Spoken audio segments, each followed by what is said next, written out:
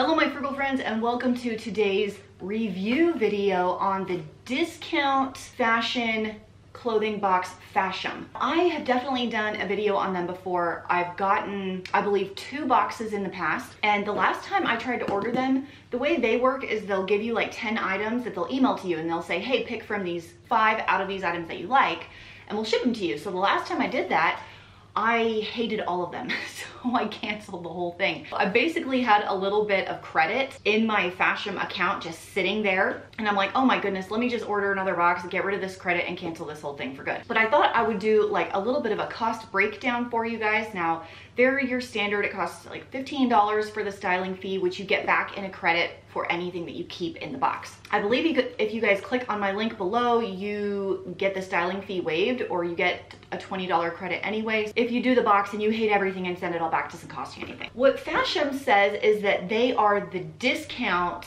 clothing subscription box. If you've watched my videos, you guys know that I'm a big fan of Stitch Fix. They are a little bit more pricey for what you can find at an actual store a lot of the time. I live in a really small town. I have very few places to shop for clothes, and so for me it's kind of fun to like get a little something different. So in this box I have 2 pairs of pants, 1 top, and 2 dresses, and honestly the prices are a little high. I really believe that. If I keep all 5 items, I get a 30% discount, which is slightly better than Stitch Fix at 25%, making the total of this box $168. Let's math this real quick.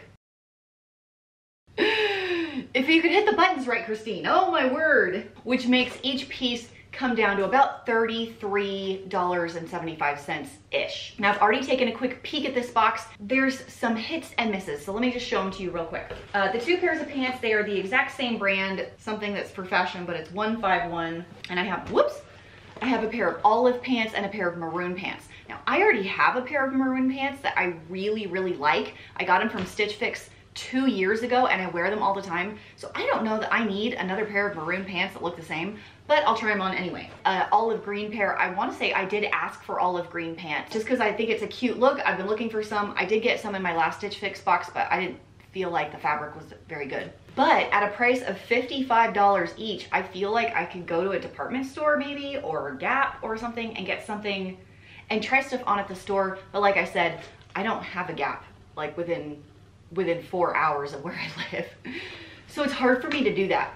But at $55 for pants, if you don't keep all the items, that's a touch steep for a discount box, I would say. They do have one of these raglan baseball looking shirts, which I typically like, but this pattern combo is totally not my favorite. Like, I'm a big fan of stripes and I'm okay with floral, but for some reason this floral I feel like is the ugliest floral. I just feel like this floral is very, very ugly. If they had done a different fabric here, it would have made sense, but this does not make sense to me. And without the discount at $39, what?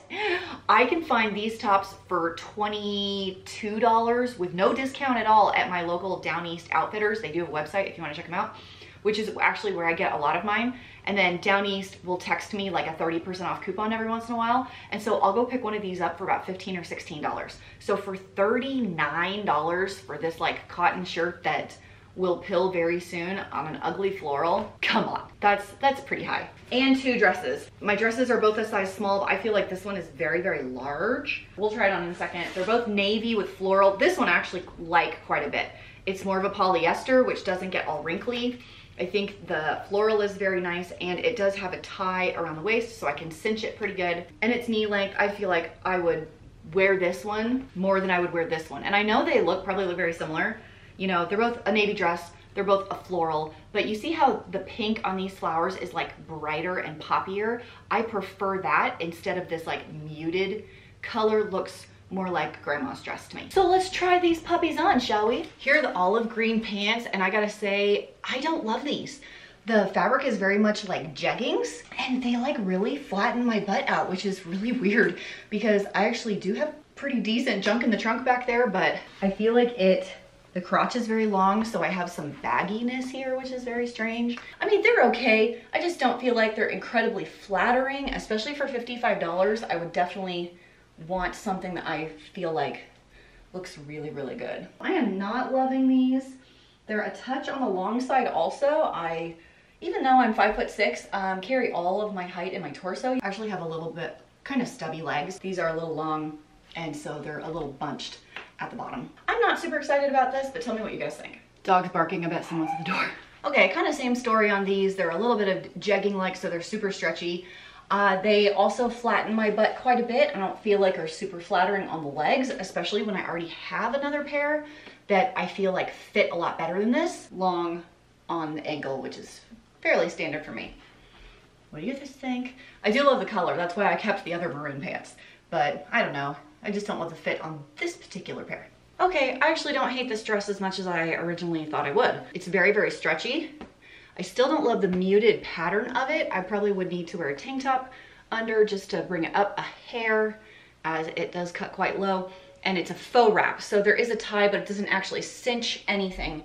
And I would say, what do you call that? A midi dress, a little bit below the knee, hits kind of around the calf area. Now, I'd rather it hit either here or at the ankle. It's not awful. It's not as bad as I thought.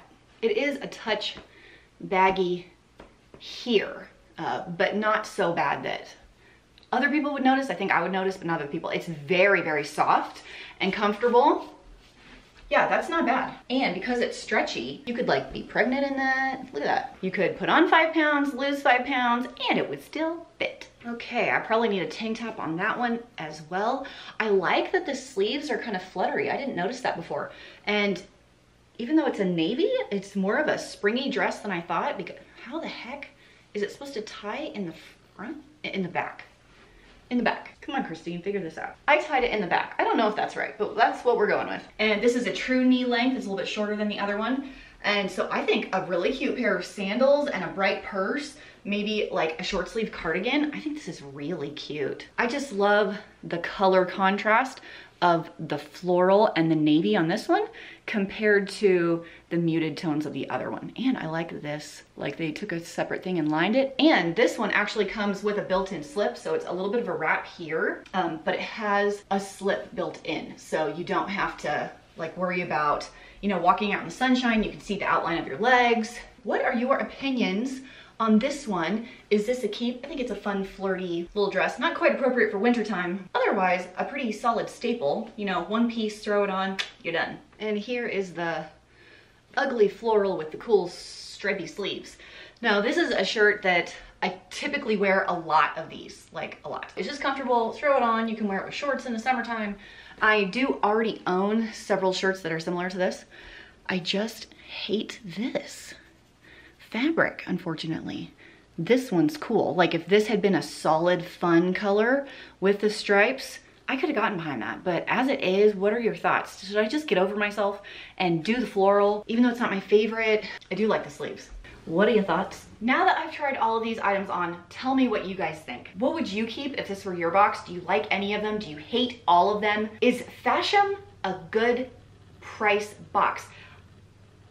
I'm not thinking so. Like I did try the Nadine West one, which is, I will say, definitely cheaper. But like I mentioned in that video, and some people said that I was a little harsh in that video, and probably so, the quality was really, really cheap. And so I will say the quality of this dress in particular is very good. The olive pants feels very thick and nice. Still don't know at these prices if you could qualify this box as a discount fashion subscription box. I would say these prices are extremely similar to what I get from Stitch Fix. If you guys want to try any of the boxes that I've done before, Stitch Fix, I've done the Wannable a few times, and Fashom, I'll leave all those links down below for if you want to go check them out. You're not required to do so whatsoever.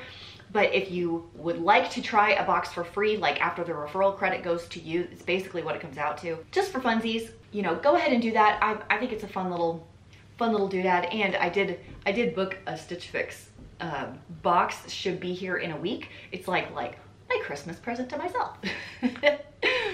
Actually, since I've been doing Stitch Fix for so long, a good part of my wardrobe is Stitch Fix now. I've accumulated, actually, these jeans are from Stitch Fix, like my favorite pair. Anyway, let's stop talking about a different box since we're supposed to be talking about Fashom.